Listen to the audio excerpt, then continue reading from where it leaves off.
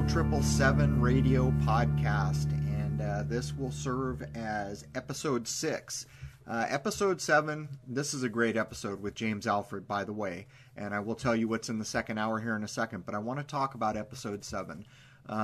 Dave J., who so many people are familiar with, and so many have the idea that he is controversial, very difficult to get along with. I do a 2-hour show with him for episode 7, and it is damn interesting. I'm actually going to title that show as Dave J., the man who saw through the veil and raged and then found peace. I was just kind of stunned when I caught back up with him to see what's become of him since he's left public life of YouTube and gone off grid. Anyhow, that will be episode 7. Episode 6 here with James Alfred is a great, great show. For those of you who have followed me, you know that James Alfred first came onto the scene by taking the Hattie Bob material and a number of things that I had been saying on my channel and basically digging in to challenge it and to see what he could find for himself. So let me quickly outline. This is the first free hour. The second hour will be running for members on crow777radio.com, and here's what we cover in the second hour. We cover portals, movie encoding, space as water, the prison planet, Babylon, the Moonchild, Parsons and the magicians at NASA, L. Ron Hubbard connection, the Crowley connection, Richard Hoagland, black magic and Satanism at NASA, CERN, comic books, a Jewish relationship to comic book creation, firmament, the dome or the boundary of space, the media system, music, the Beatles, the hoaxed Paul McCartney, famous rockers like Jimmy Page, encoded music, the death of Paul McCartney, the hoax Paul McCartney that we see now, the Rock and Roll Hall of Fame induction of Ringo Starr by the new hoax Paul McCartney, the 27 Club, the weaponization of music, Beatlemania, Elvis mania for people who don't remember that, and then all the way back to the 1700s with Paganini, the first kind of mania music guy. We talk about the 4/3 hertz tuning versus the new 440 tuning, which is weaponized music. I talk about how to tune or retune your iPod music to 432. We talk about demons in music, knighted musicians working for the crown, royalty in music. We talk about and finally answer if Hattie Bob is a real person or Hattie Bow. We talk about the JFK assassination hoax, the fake Zapruder film, and the future work of Sage Sigma Unbound blog, which James Alfred runs. And lastly, the world population. Is it possible that it never really changes? But that is all the stuff that we cover in the second hour, and it's a hell of a second hour. So I hope you'll join me at Crow777 Radio. And without anything further, here we are, the first free hour with James Alfred. Cheers. All right, welcome to Crow777 Radio Podcast. This is episode 6 with James Alfred. Many of my longtime followers will remember James as he started the Sage Sigma Unbound blog. And at the time, he took over the Hattie Bob. And actually, while I was still talking about Hattie Bob, James had begun to really systematize the Hattie Bob material. But that's just an indicator to get people clued in to who we're talking with today. So without any further ado, welcome, James. How are you? Doing good. Thanks for having me on. I'm excited. Looking forward to this. Hey, I'm glad to have you on, man. You're one of the very few people who came to my channel, watched what I was doing, and then went out and challenged it, looked at it carefully to see what you could do independently of me. And it was a great thing because I needed to step away from Hattie Bob. It just wasn't really meshing with what I was doing, other than it probably mentions the lunar wave. But I completely appreciated the fact that you took it. But why don't you give people a little background on yourself and include how you got involved with me? Sure. My background really is kind of the curiosity towards all of this alternative information and conspiracy, whatever you want to call it. It began when I was younger, middle school, high school, kind of followed a couple of books. JFK, I think my father was into the JFK conspiracy theory, so that ultimately probably was the first time I had any exposure to an idea that there was a false news story or a false story pretended onto the public, and people more or less bought into it.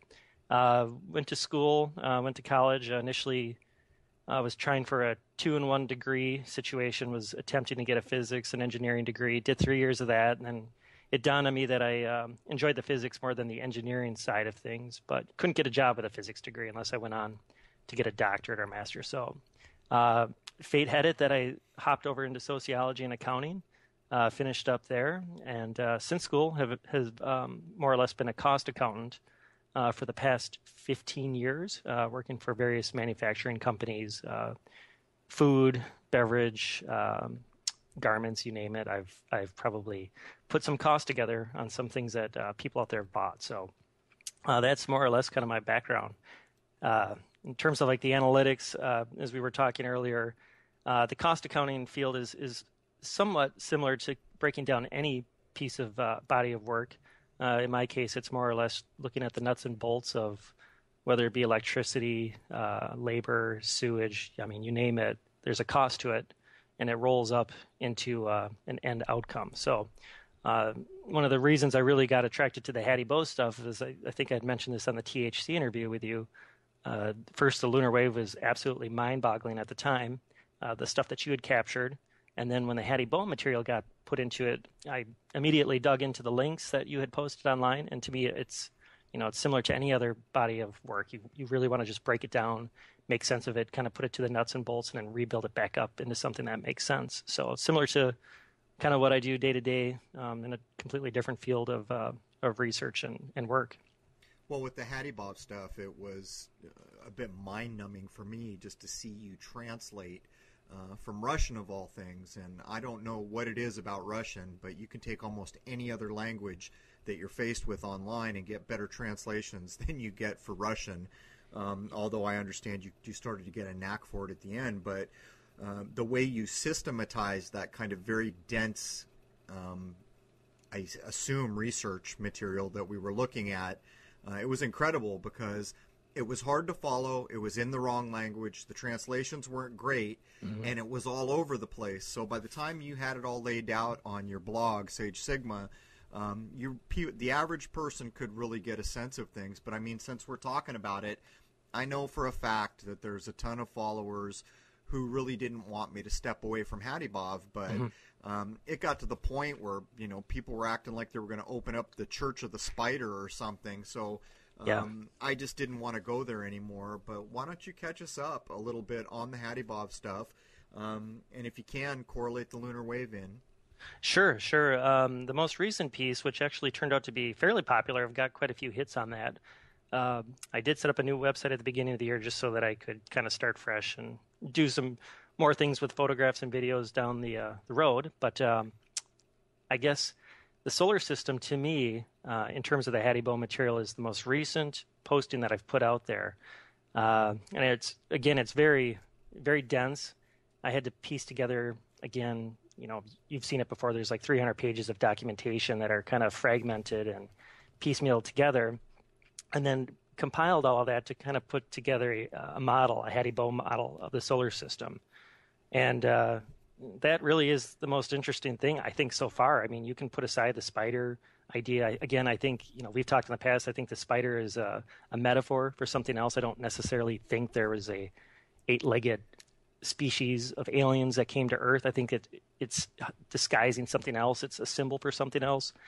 And when you start to look at the solar system in context of the Hattie Bow, I mean, it immediately makes sense. You get the sense that the solar system is a closed system. I mean, it's it's similar to like a prison system. You can't escape it. You can't enter it. If, as I've mentioned before, there's the idea that if there were another extraterrestrial race out there and they wanted to help Earth, it's not possible.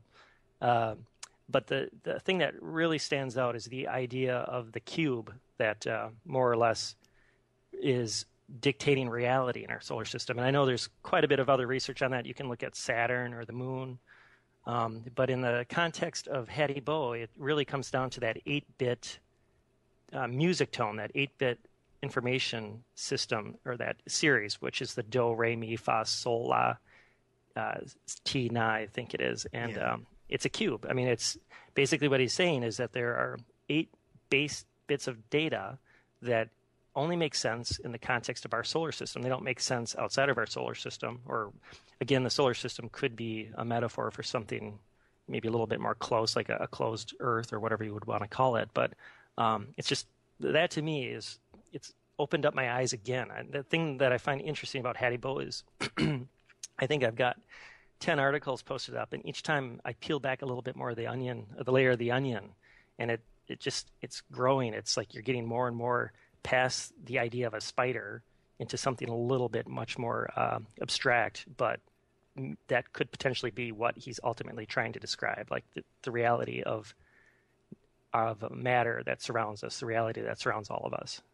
So I'm going to have to catch up on that, but I mean, clearly just the black cube is a thing. I mean, there's statues of it, or whatever you would call them, monuments that people have built all over the place. There's the work of Stanley Kubrick. Sure. In 2001, who basically puts the cube-like thing up on the moon and on Earth and all over the solar system. Do you get a sense that the cube is, in the Hattie-Bow research, is intended to be an actual physical thing? Is it a reference to Saturn in any way? I mean, what's your sense of it? It's interesting with Saturn because he makes note that Saturn, at one point in time, again, to catch people up, it's the idea there was a solar system that existed prior to the mid-18,000s BC, and at some point in time, a group of planets and satellites entered our solar system, that being the Sun, the Moon, and other planets or other satellites that go around planets in our solar system. But again, it's not necessarily a cube per se. Saturn apparently was it's hinted that at one point in time Saturn dictated time in our solar system. It dictated perhaps a different program. Chronos, and then at some point in time the Sun more or less took that over. The idea in the material is that the Sun emits this 128 octave, which is the equivalent of 1 second. And on multiple times in the original Hattie-Bow literature, it makes note that 1 second isn't the original time for our species. It's foreign. It's the time that we're currently living the pace at, that 1 second. It's not original. It's not native to the human species. And as far as the cube again isn't necessarily a structure that's floating around in outer space or hidden below a planet. It could be. The material doesn't explicitly state that, but it's the idea that there are the 8 corners, the 8-bit information, the do, re, mi, fa, sol, la, si, na. That's ultimately what the cube is, and it's this interplay of these different octaves, these base 8 octaves that generates a reality that's unique to our solar system. And again, anything outside of our solar system, it may have a different series of octaves that dictates reality. But it's really fascinating. I mean, and then you start to get into like the Pythagorean idea and the Gnostic stuff, and it all kind of ties together into one big picture that makes some sense. Well, of the Hattie-Bow research, the 2 things that really pulled me in was the possibility that I had found someone who was actually referring to the lunar wave. And this is at a time when no one had filmed it, or very few people had filmed it. I don't remember exactly when it was. I guess it was in 2015, so a couple people had filmed it at least. And the octaves idea. The octaves, even now, yesterday I announced that I believe space is probably liquid or water. And even to where I have come now, the idea of the Sun, the Moon, octaves, and a system built with this kind of construct, I think it really is an important thing to consider. Of course, we both know Hattie-Bow says so much else, and it's just really hard to know, if we were to accept that the Flat Earth movement is absolutely right and that that's the way things are, we would notice that it's not written anywhere, which would mean that any reference to that was so well hidden the information was scrubbed. And that's just an example. But I kind of got the sense in the Hattie-Bow material that we were looking at edited or scrubbed, or as you were alluding to earlier, encoded information. Do you get that sense? Yeah, definitely. I mean, even the idea of the 8-bit octave, I mean, that's 8 legs in a spider. I mean, could that very well be what he's using to reference this cubic octave structure that dictates everything around us. On top of that, I mean, as we've talked in the past, there are blatant interjections of different statements or sentences. I mean, when you look at it long enough, there's a flow. There's definitely like a sensibility to the writing style, and you can tell at specific points that there's a copy and paste job or somebody's gone in after the fact. That's definitely true. I'm in complete agreement with you on that. Right. And so we don't beat too much Hattie Bob here because you have so much of it broken down so well and posted on the Sage Signal blog spot. Yeah, thank you. Can you just, and people should go there. I walked away from it because mainly I was watching followers latch onto the idea of an alien spider race and literally acting like they were about to start the Church of Spider. And I kept saying to people, we don't even know for sure this man was real. And the main interest for me had started with the lunar wave. So with that in mind, can you just, before we move on to maybe the moon, and we'll start with the lunar wave, can you address the possibility that Hattie Bob was in fact addressing the lunar wave? He was. There's a very unique piece called Luna, and that is also one of the more popular ones on the website. I'd recommend anybody check it out if they haven't checked it out already. But again, some of the key pieces to the moon and ultimately to the lunar wave. The moon is foreign. It's an artificially created structure that provides life support to both the moon and to the Earth. It creates its own life.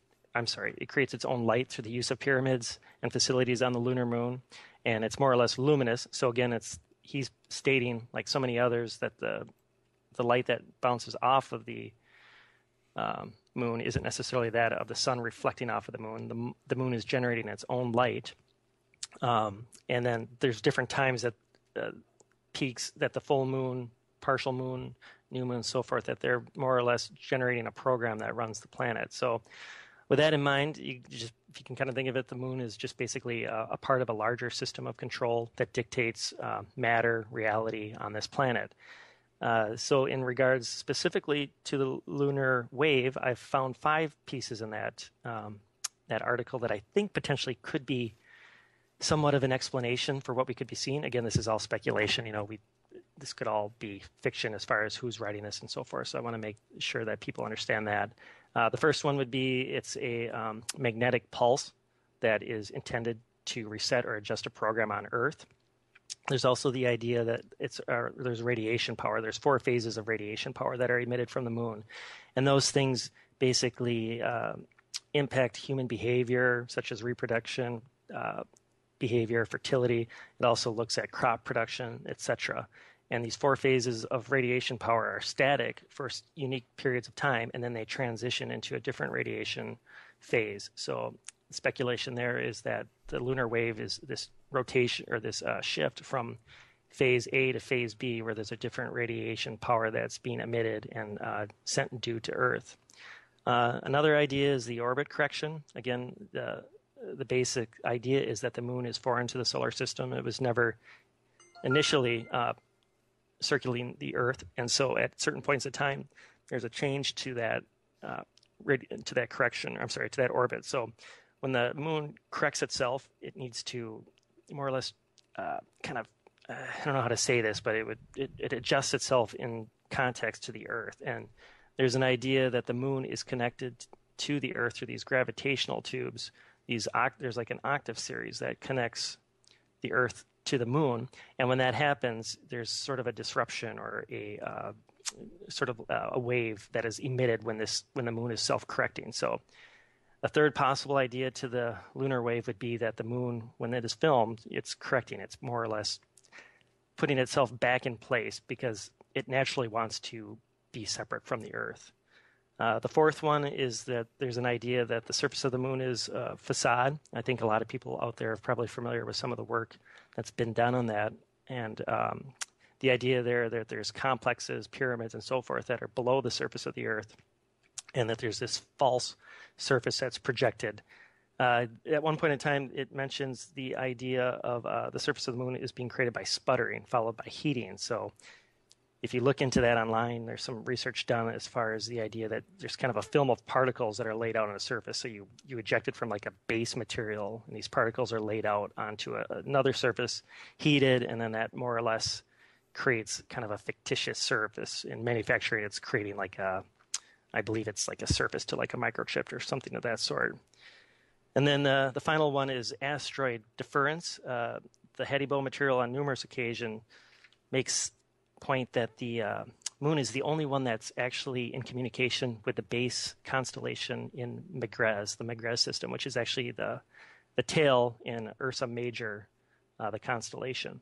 And because it's the only one that has any contact with the overriding program that's emitted from Megrez, it's the most important part of the supersystem. And so there's this meteoroid shield that surrounds it and prevents meteoroids from breaking the surface of the Earth. There's an interesting quote that says that if at any point in time the surface of the moon were broken, the development of civilized humanity would cease and be discontinued. So he more or less, or he, she, whoever Hadi-Bow is stating that the moon is the most critical piece to our existence. Man, there is just so much that's funny, now that I'm hearing all this again. I just posted a clip on the 2012 footage that shows that as each wave goes by, it displaces the moon a little.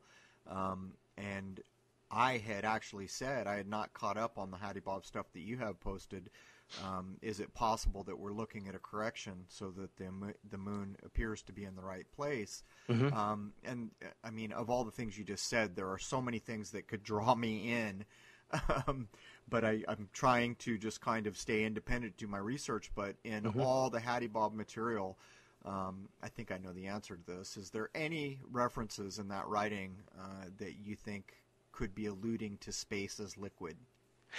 Yes, it's that's ultimately the idea of the highly organized plasma, that everything around all of us is just plasma, and whether that's water or a water type substance, that could be up to debate. But the idea is that you have highly organized plasma that's infinite, possibly, potentially, in the universe, and then there's a discharge of information in the form of octaves that manipulates this plasma into various states of matter. And going back to the human brain, for instance, and biostructures on this planet, the information is being emitted from a source object into highly organized plasma, and then it's being modified to look like water, gas, another thing would be like rocks or whatever, but it's completely dependent on the perspective of the observer. So it's kind of this strange circular idea. You have the infinite, it's limited, and it makes sense to you, I, whoever else might be out there looking at, the night sky or a tree, and that's just information. It's just data that we're processing as being a tree. So definitely, it's kind of, and going back to like the Pythagorean stuff, you get the sense that it's kind of the infinite being limited, and then there being a pleasant tone or a pleasant transmission of data in this finite portion of the infinite that makes sense and creates reality, I guess, for lack of a better word. Early on, before I'd even really made the Hadi-Bob stuff public on YouTube, one of the first of the number of papers that I got my hands on that disappeared later, a lot of the links that I had access to by the time you were involved, I was sending links, and I came to understand that someone had been removing Hadi-Bob material. But having said this, there was one of the earliest papers, and I don't remember if it was the Luna or the one right after the Luna, where Hadi-Bob states the exact date where this planet was no longer free. And it resonated with me because I'd already read the octaves, and I thought there was something very probable in using octaves to describe. And at the time, I had used the word hologram for the lunar wave and lived to regret that. But I had already established in my mind that nobody was leaving low Earth orbit. There just couldn't be done. And that in some sense that makes this a prison planet, and the people who are ruling down here are no different than we are. They can't leave. They may be trying, and that was one of the many things that really resonated with the Hadi-Bob material. But then as you break out what you were just talking about, how the lunar wave is possibly referenced so many times. But anyhow, let's leave Hadi-Bob alone, and people head over to Sage Sigma Blogspot. and you can catch up, because no matter what we say, it is not broken down as well as he has it posted on the blog. But let's stick with the moon for a while.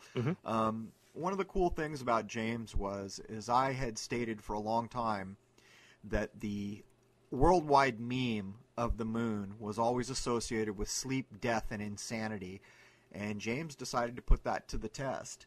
And the last time I think you and I had any real back and forth about it was when Lady Gaga covered what I consider Bowie's Fraudulent Death, and, you know, the whole spider from Mars on her face and all that. But let's jump into what you have found paying attention to the moon and testing out my claim that the moon is constantly associated with sleep, death, and insanity. Sure. You know, actually, one of the first experiments I did with this began watching the Super Bowl, this most recent Super Bowl. And, of course, the idea in a lot of conspiracy theorist circles, the idea is that there's a lot of programming that's embedded in the commercials. You've got X amount of people watching a single television, a single image that's displayed on a television. So there's an idea that there's a lot of psychological power that's focused in on one spot. And there's also the potential for a lot of manipulation by what's being shown on the screen. So I began there. The first one, of course, was kind of a simple one. It was like a McDonald's all-day breakfast one. Of course, the full moon shows up, and there's people kind of sleeping, I believe, at that point in time. Not a whole lot of seriousness to it. I think there was also maybe another commercial that had a sleep medicine or something of the sort with a full moon depicted. But the one that was really interesting to me was the Audi commercial. And that, if people can remember, it was a big hit on YouTube. You have a former NASA astronaut who's at home, who's bored. He looks despondent to life. He's kind of checked out. And he's looking at photographs of his previous days of glory and so forth. And his son shows up, and his son's got a brand new vehicle. And he asks his dad if he wants to go for a lift. So this former NASA commander gets in the car. Of course, David Bowie's song comes on, so you're picking up on all the, the sentiment at the time. Everybody's sad that we had just lost David Bowie. And then he proceeds to get in the car, and he's constantly flashing back to being in a Saturn V rocket, I think. And so he's getting this sense of exhilaration as he's driving down this road, while this flashback into his days with him being in a rocket blasting off into space. And, of course, David Bowie's being playing over it. So everybody's completely focused in on this commercial. And then at one point in time, he's driving around a bend, and there's a large full moon that hangs over the surface of the road, or just over the horizon.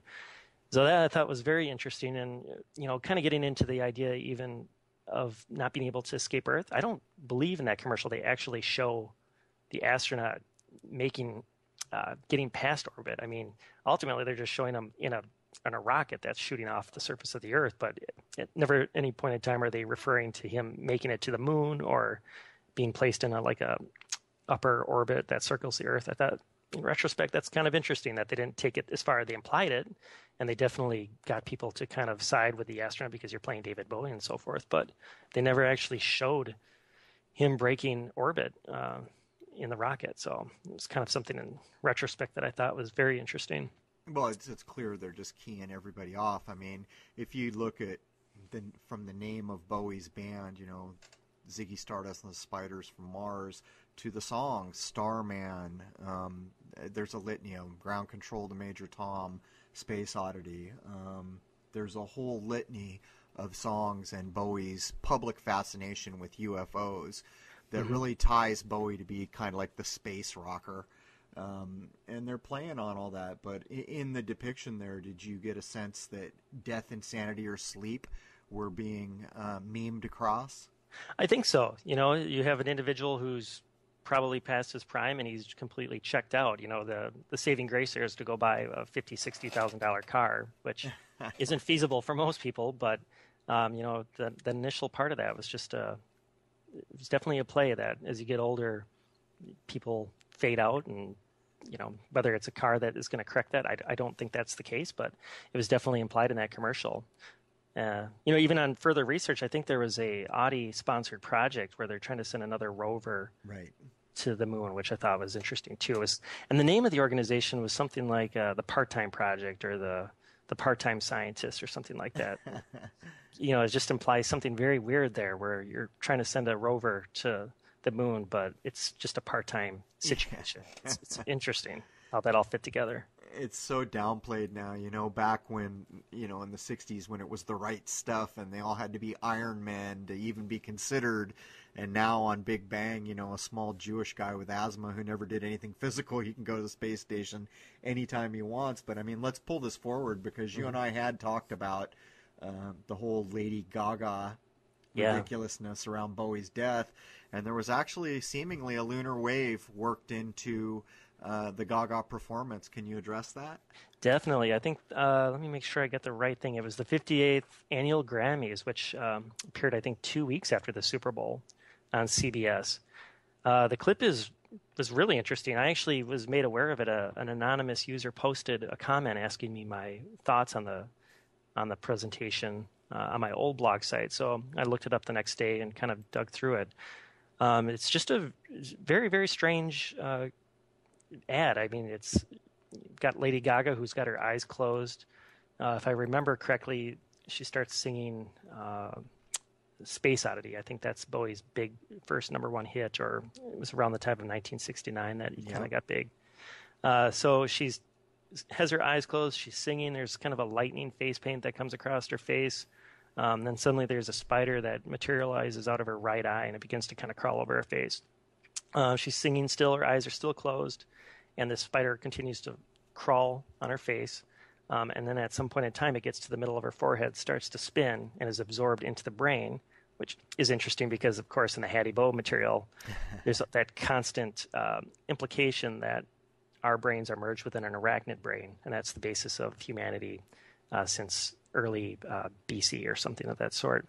But that in that point in time, there's a couple of images that appear to show up on her head. You've got the lunar moon, and you suddenly have waves that are crossing through it, which, for anybody listening to this podcast, I mean, it looks like a lunar wave. I don't know what else to make of that.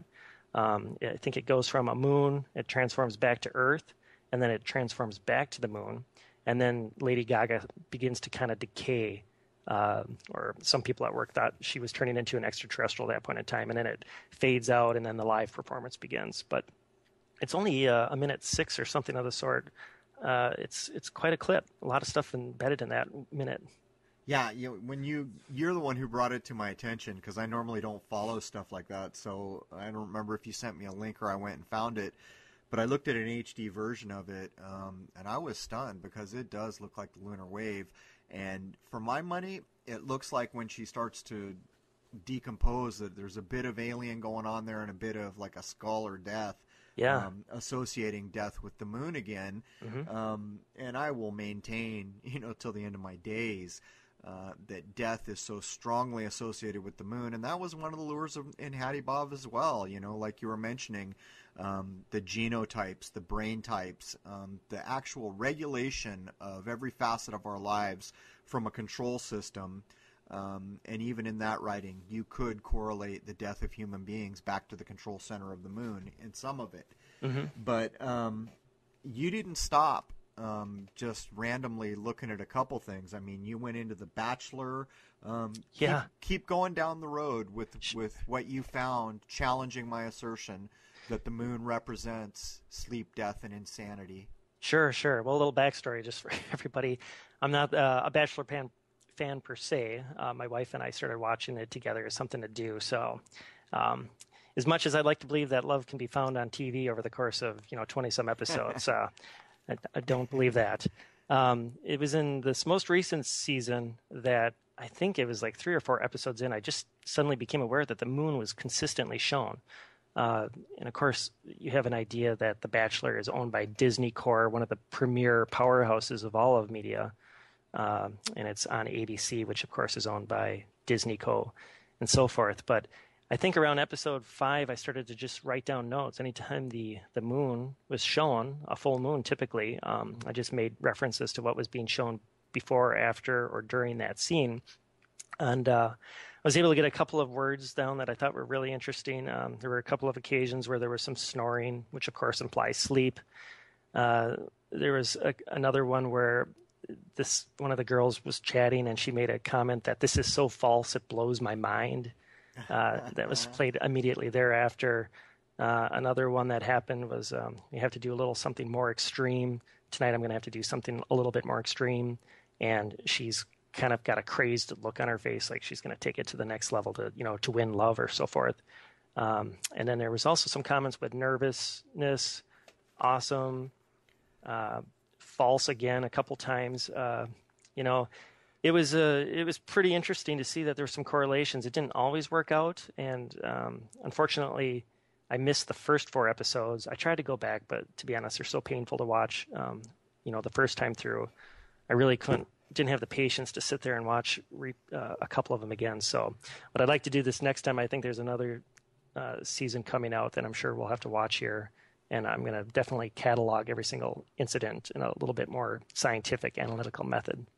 So just to be clear, what we're talking about here is whenever you're faced with an image of the moon in media, movies, TV, whatever it is, commercial, doesn't matter, James was going to test if, in fact, he could see a correlation between sleep, insanity, and death. And while he did begin to find it, I would just say to the listening audience, you don't need anyone to do this for you. Whenever you're watching something and you see the moon depicted, pay attention to what was said right before the moon was depicted, during, and after, and you will find that I think predominantly death is the association, but there is close seconds and thirds with insanity and the idea of being asleep. But if we wanted to keep taking this down the road, there was we had talked at some point, or you had emailed me about the remember that clip came out that was supposedly Stanley Kubrick saying, "Yeah, I faked it all." Yeah. You had examined that, hadn't you? I had. It's I think it kind of hit the circuit back in December of last year, and people were very excited about this Stanley Kubrick a mission of truth, or I should say his him coming forward and confessing that he did indeed fake the lunar landings in 1969. And then I think at some point in time there was some additional footage that was released after that, and it shows that it's clearly a hoax. I mean, the director is yelling at this guy to act this way when you're stating this statement and so forth. It's fairly obvious that it's not genuine information. It's not Stanley Kubrick. It's not Stanley Kubrick admitting to hoaxing the Apollo 1969 lunar mission. So I kind of got the sense, of late, I get a feeling that there's a lot of interest in the idea that the lunar hoax was faked, the lunar landing was faked. And there seems to be a mass media rebuttal to that. There's going to this idea of the Stanley Kubrick admitting to it, and then, oh, by the way, it was just a hoax. It's not real. Going back to the Audi commercial from the Super Bowl, you're playing David Bowie. Everybody's crying. Probably that was a big fan.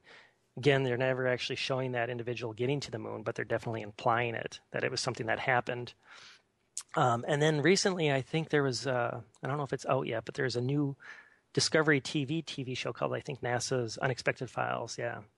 And I think that's supposed to be airing soon, or it's more or less been out. But I looked into it.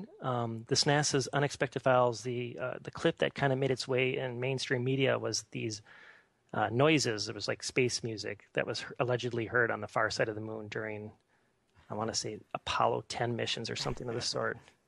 And looked into the producer. The producer is an interesting guy. He seems to be a technology futurist, background in game design, programming research.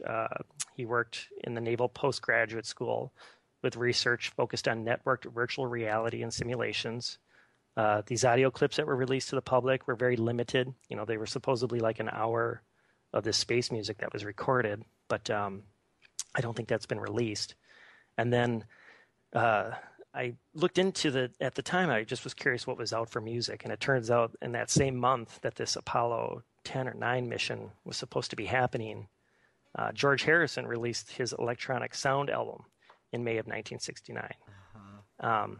So again, I'm probably, cherry picking some random facts from that time period to imply that there's something going on, but I find it curious that the idea that there's this campaign to smear the Apollo 19 hoaxers, it seems to be in full effect. And this is, again, another part. You can say, oh, well, I know those landings were true because, these guys heard space music on the backside of the moon. So why would I doubt the official statement from NASA? Of course, I can't prove that out, but that's just kind of the sensibility that I've been picking up on of late. There's no doubt. They can't hold this lie up forever. And what's funny is, everyone's heard me talk about how they tried to shame all the people that didn't believe the moon landings were real on the cover of National Geo. And there's been some other things. They've done it in some of the Sky and Telescope magazines. There's been a whole push to try to shame these crazy people who would challenge, Buzz Aldrin and, all these guys. Mm-hmm. But they're starting to run up the flagpole what the admission that it was faked looks like. And they did it in Interstellar, where mm-hmm. I forget what the excuse was. Yeah, we faked the Apollo missions, but it was just to bankrupt the Russians or something like that. Yes, yeah. So they're already starting to run it up the flagpole, to deal with the admission that has to come, because they can't keep faking it. And at the rate things are going, if any of the researchers I talk to are anywhere near correct, people are going to be aware pretty quickly that nobody's getting out of this place, that space has been misdescribed, that the moon and sun are not what you've been told. But let's keep on moving down the road. Mm-hmm. Did you actually see, we had talked about Interstellar and The Martian. Mm-hmm. Did you get a chance to see both of those? I did. Yeah, very unique films, both of them. I mean, they're both with flaws from a storytelling thing, but the two messages, very different in a lot of different angles. The thing that really drove me crazy was the Matt Damon movie, Martian, before it was released. They had announced on a Friday that they were probably going to announce on a Monday mm-hmm. that there was likely water on Mars. And mm-hmm. Monday came, and sure enough, they announced, oh yeah, there's been water on Mars, big finding. And the thing that kicked me in the head was that Friday they released The Martian. So you could just see how interconnected Hollywood, NASA, and the whole disinformation machine were. But anyhow, do you have a comparison to make with those two movies? Yeah, at a very high level, you begin with The Martian, and you have kind of a rose-colored glass of what NASA is and the NASA mission and so forth. I don't know when it's set in the future, if it's present day, but you have a NASA administration that's very forthcoming, all about full disclosure with the public. You have a group of scientists and astronauts who are on the planet Mars, exploring. Obviously, they're setting up for future expansion of the human species on this planet and so forth, but it's very leisurely. Things seem to be kind of progressing as well. There's really no need to leave the planet Earth. They're not implying that. They're just saying we'll get there at some point in time, and this is just part of the natural progression of space exploration. Some interesting things I really thought about that was the casting. For instance, the NASA officials. I mean, they were comedians, and you had Jeff Daniels. Not that Jeff Daniels is not a serious actor, but I always think of him from being in Dumb and Dumber. I guess that might just be my bias. But then there's also a Saturday Night Live comedian who was also part of that NASA official team. And I believe one of the astronauts is also a comedian that was on there. And Matt Damon, to some extent, I think he was even nominated at maybe the Golden Globes or something for Best Actor in a Comedy, which I think is fairly interesting for a movie. It's supposed to be a hard sci-fi film about the future of human exploration of outer space. Another thing I kind of thought interesting was at the tail end, when he's escaping Mars, he makes reference to that he's going to just be like Iron Man. And so you've got him escaping the surface of Mars. He's able to get into Mars, and then he pricks a hole in his spacesuit, and he's able to kind of float from this capsule back to the main rescue craft. I mean, it literally felt like a comic book at that time. I mean, I couldn't take it seriously. It just seemed so absurd, so ridiculous. And that was kind of my take on The Martian. If one were to gather, I mean, I would call it NASA propaganda. Again, I don't have all the facts. I don't work for NASA. I don't have any insight, but it appeared kind of like a comic book movie, kind of a comedy that made light of the fact that space exploration is just kind of a, don't worry about it, we'll get there. Just enjoy it. Well, I think we can see evidence of them trying to poke a hole, and in a few minutes we'll get to portals and the portal idea in media. Mm-hmm. But I recently, and I'm going to mention this because I know you have an interest in similar things and you read a lot. I think I asked you at one point if you had read the book Dune, right? Yes. Well, I was rereading them for the reason that I believe that in those books, and actually in any book that makes, that's so iconic, Dune was, I think, the first ever sci-fi book to hit the bestsellers list, and it did it in hardback, and it kind of paved the way because after Dune did it, other sci-fi books began to register on the, the top-selling New York Times, best list or whatever it is. But what's funny about the book Dune is the whole thing is written on 2 or 3 levels, and there is an absolute subtext going through the whole thing that relates directly with religion, which is clear in the Bene Gesserit, the OC Catholic Bible. It's a very thin veil that lets you know that he is talking about the royalty, the political leadership, the religion, all these things, to include environmentalism, which when this book began to catch fire shortly after its publishing, many people were into it for its perceived environmental messaging. But to make an example of the subtext that is written into this book that addresses things that matter, in the second chapter of the first book, Dune, when the fat Baron Harkonnen is first met, the whole sub-meme of the first part of that chapter is the Baron stating that the globe is the biggest man trap in history.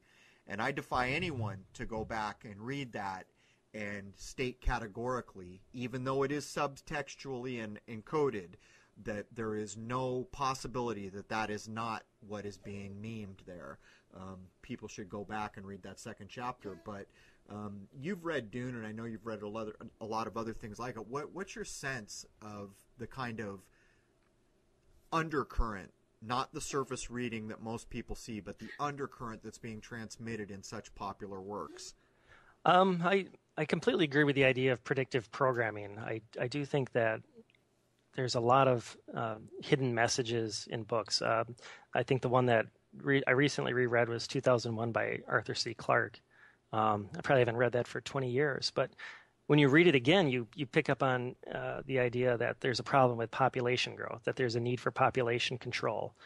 You pick up on the first part of the book completely deals with the character, an ape, who allegedly was the forebearer of humanity, and he was called the Moon Watcher. And this individual, this ape, was obsessed with watching the moon at night and wanted to touch it and wanted to grab it and so forth. And I think at the end of the day, these people such as Arthur C. Clarke or who invented satellites, right? Yeah. I mean, all these guys. I think and telecommunications to some degree. Yeah, I think they were in the know. I think you see some of these documentaries with these characters back in the 70s, and they have smirks on their face when there's serious things being discussed. I don't know if that's their way of letting everybody know that, hey, this is just kind of a hoax, or if they're actually having a good time talking about Earth being spherical or whatever you want to call it. It's interesting. For me, it's to go back again. I mean, I feel like over the last year and a half, 2 years, I finally went kind of to a different level where I don't want to say I didn't pick up on things in the past, but I feel when I watch and read things and reread things now, I'm picking up on a different pattern that was there that I completely missed. And I'm sure, majority of the planet has missed when they read some of these things. I think there's no doubt. I think part of this is what I call the Grand Awakening of 2009, but another part of it is context is a bitch. We are taught from cradle to grave how to contextually absorb things. Like, that guy's a comic, So the context there is nothing he's saying is serious. That's the context. It goes through everything, not just comedy, drama, tragedy, whatever it is. Context is constantly fooling the population of this world. And when you learn to deal with context in a different way so that it is not steering what you choose to understand and learn, you will see things in a whole other light. And, as an example, that second chapter in Dune with the Baron Harkonnen, if you read it as a story that's entertaining you, you will not see that the globe is what the biggest man trap in history is. You will see it as the Atreides Duke is being led to Arrakis or Dune, the biggest man trap. But if you shift the context out and away from what you're reading and read the words for what they can mean, you will begin to see it. So I totally agree with what you're saying. But we're about 10 minutes short of an hour. I'd like to take a quick break so I can get my dog out. So okay. Let me hang up, save this file, and I'll call you back in roughly 5 to 7 minutes. Okay, sounds good, Crow. All right, man. And here's what we cover in the second hour. We cover portals, movie encoding, space as water, the prison planet, Babylon, the Moonchild, Parsons and the magicians at NASA, L. Ron Hubbard connection, the Crowley connection, Richard Hoagland, black magic and Satanism at NASA, CERN, comic books, a Jewish relationship to comic book creation, firmament, the dome or the boundary of space, the media system, music, the Beatles, the hoaxed Paul McCartney, famous rockers like Jimmy Page, encoded music, the death of Paul McCartney, the hoax Paul McCartney that we see now, the Rock and Roll Hall of Fame induction of Ringo Starr by the new hoax Paul McCartney, the 27 Club, the weaponization of music, Beatlemania, Elvis mania for people who don't remember that, and then all the way back to the 1700s with Paganini, the first kind of mania music guy. We talk about the 4/3 hertz tuning versus the new 440 tuning, which is weaponized music. I talk about how to tune or retune your iPod music to 432. We talk about demons in music, knighted musicians working for the crown, royalty in music. We talk about and finally answer if Hattie Bob is a real person or Hattie Bow. We talk about the JFK assassination hoax, the faked Zapruder film, and the future work of Sage Sigma Unbound blog, which James Alfred runs. And lastly, the world population. Is it possible that it never really changes? But that is all the stuff that we cover in the second hour, and it's a hell of a second hour. So I hope you'll join me at Crow 777 Radio.